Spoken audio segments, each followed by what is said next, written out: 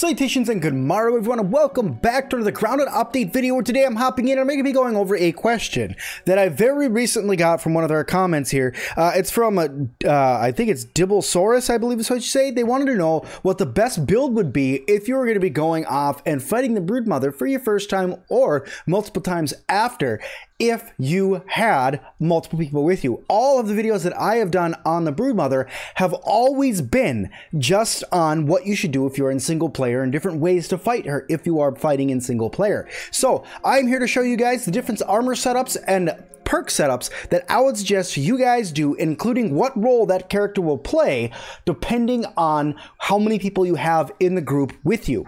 So the first thing I'm going to start off with is 2 people, and then I'll go to 3, and then I'll go to 4, depending on how many people you guys have in your party. But before we hop in, make sure you guys like, comment, and subscribe. But let's hop in, let's talk about some more armor. So first of all, as you know, we are always going to need our tank class. You're going to need your tank no matter what. Your tank is going to wear all Ladybug armor. They're the ones that are going to take the damage, and they are also going to be the ones with the heaviest weapon sitting up there doing the most damage.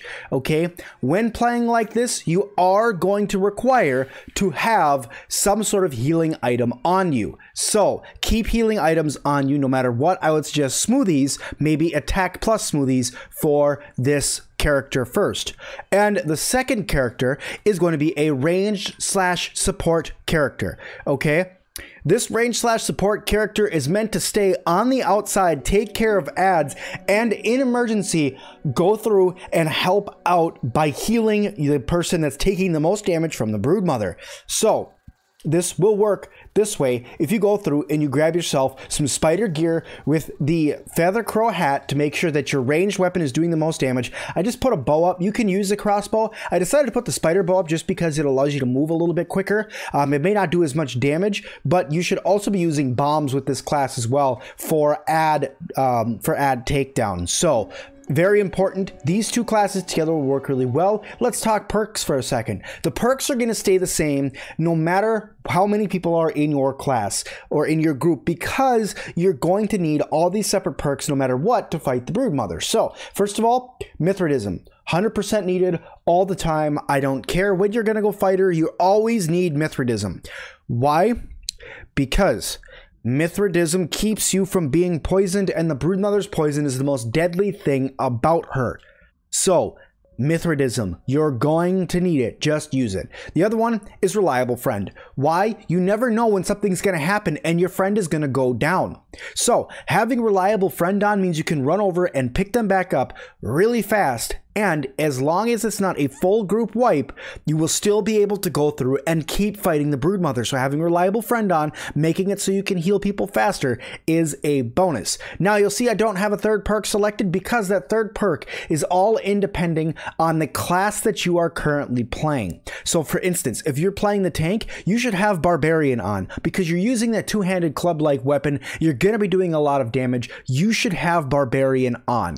If you want to go a little bit more protected instead, you can do Meat Shield. It's going to give you a little bit more health, but when I come down to it, I believe that Barbarian is better than Meat Shield, unless you're playing on like the epic hard mode that's in the game. But I still would say one of those 2 perks, it's your choice. Now, for the support class, you should have Sharpshooter on because you are using a bow weapon and you're going to be throwing a lot of arrows out of your bow at different things. You're doing ad support, damaging the Broodmother when you can from a distance, but focusing on healing your friend. A secondary perk, if you want to use it, if you wanted to remove Reliable Friend for whatever reason, even though you're the support character, and you wanted to put something else on, Cardio Fan would be a good one just so you can run a little bit longer. But you are playing with multiple people, so just be careful with how long you're going to be running and how long you're going to be keeping away from your friends. Okay, so that's the general perk setup. I'll go over the perks for the other 2 as we add each character. So let's go on to if you're playing with a third character. Your third friend is going to be the fast person in the game. How this is going to change. So this character is now going to be wearing all spider gear, okay? And they're going to have a Weevil Shield and a Spider Fang Dagger. This is to go through and help with ad management, but not as much. Your job is to get in and get out and make sure your friends are now alive. At this point, The second character is no longer the support character. The third person is the overall support character. They are doing nothing but supporting you, okay? Supporting the other two people who are throwing out the damage and fighting some ads in the Broodmother when they can. When she goes silly, then you run in and do your damage. That's the purpose of the Weevil Shield, to make sure that you can block more damage, because this gear doesn't bode as much damage support or damage blocking as, say, the Ladybug gear would, but it is going to allow you to move a little bit quicker, being able to get in those tight spaces and being able to heal your friends.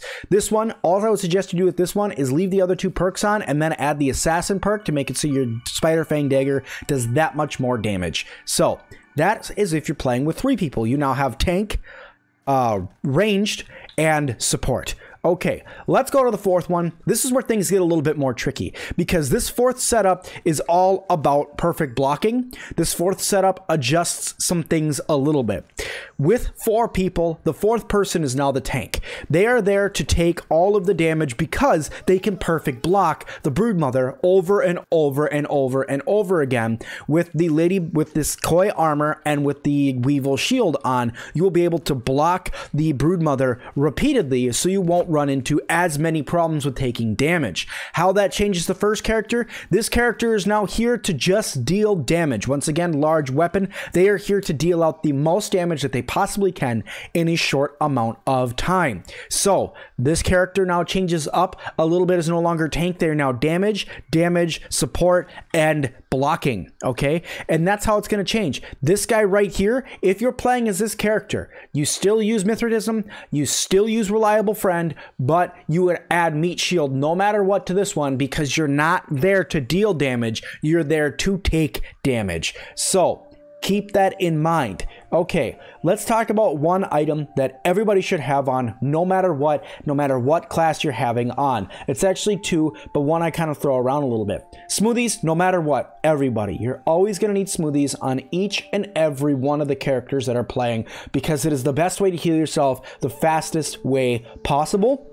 But over time, you are going to require more heals, and that is where the most important item that comes in when you're playing with your friends is, and that is heal bosses. Heal bosses are a wide group range healing item that heal everybody in the party as long as they are near each other. Now, I do not suggest you guys are near each other that often, but we'll get to that in just a second. But heal bosses, if you guys all run together and throw one at the ground, the entire party gets healed a lot, and then you could go back to dealing damage again. Heal bosses are super duper important for this build. So go through, get a couple heal bosses out, because you're going to need them for when you're going in and fighting the Broodmother, because there's a lot of damage that's dealt not only by the Broodmother, but all of her ads as well. Now, let's talk a couple tactics before we wrap up the video. Now, tactic-wise, first of all, when you are the tank, you are the tank. Believe that you are the tank. Choose the best person that's the best at perfect blocking and have them stand there and be the tank. They are there to take damage and deal it back if you're only playing with 2 people. Otherwise, they are there to take a beating. Don't try to run around and be the hero. You are the tank for a reason. Heal yourself only and focus on blocking the Broodmother's attacks. Keep aggro on you by keeping and hitting her every now and then, but you are there to take the damage for the party and block for the party. If you are the ranged character that is doing ad support, make sure you're keeping the ads off of your tank. That means all the little spiderlings and all the little Doorweaver Juniors, keep them off of your tank, because they're already dealing with enough with having to deal with the Broodmother attacking. And lastly, if you are playing as a support character, stock up on as many healing items as you can for the group, not for yourself. That means a crapload of heal bosses.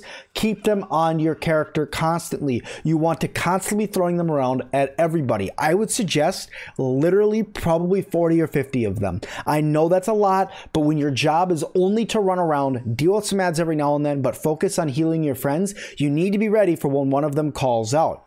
And that is the last thing I want to talk to you guys about, and that is callouts. Callouts of when you need help is super important. Teamwork when you're fighting a boss like the Broodmother in this game, whether it's on mild, medium, or low, you are going to need to communicate with your team. If you have a support character that's supposed to be healing you, you need to call for heals. Don't be joking around when you're fighting the Broodmother. Stay focused, have everybody focused in on what you're doing, have a good time doing it, but when you're fighting on even woe mode, as a group, the Broodmother Broodmother is that much harder. She's 4 times harder when you have 4 people with you than she is if you're fighting her solo. So just keep that in mind when you guys are going through and fighting her. I hope this video was helpful for you guys. If it was, make sure you guys hit that like button for me to let me know you guys want to see more. Don't forget to subscribe and leave me a comment down below if you guys would go through and change any of these classes that you guys have seen here, because I think that I got a pretty good layout here going. But if you guys have a better one, I'd love to know it. As always, thank you guys so much, and I'll see all of you guys in the next one.